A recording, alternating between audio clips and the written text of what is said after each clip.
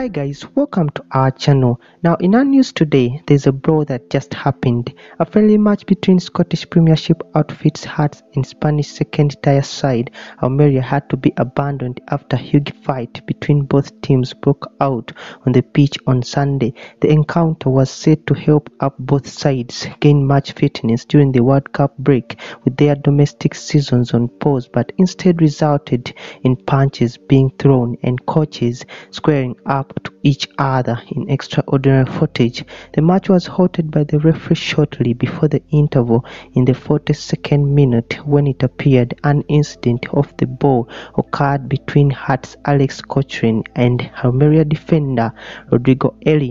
The Brazilian appeared to take exception to the Hearts defender's late challenge on his teammate Alejandro Pozo and confronted him, sparking an incredible brawl between the two teams as they ran over to defend their teammates, with as many as 24 people involved.